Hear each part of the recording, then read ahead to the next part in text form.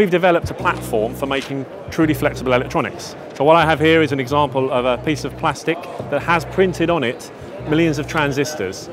And the process we've developed allows us to build up transistors using different kinds of solution processing and printing of polymers and graphene-like materials. We have several samples. This one, the first display that integrates graphene, which actually improves the conductivity, the flexibility of the overall device.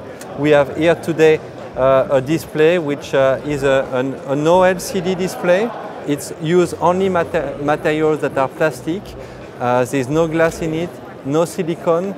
It's bendable to a bending radius of around 40 millimeters, which can obviously be used for wearables. So if you think about application for this, you can definitively imagine to replace your smartphone on your smartwatch with a single device, which will have an improved and increased screen size. On that, you can only do that with our technology. And so we are an IP licensing company, and we have developed this technology. We've already proven it works industrially, and we're working with manufacturing partners to get this into mass production.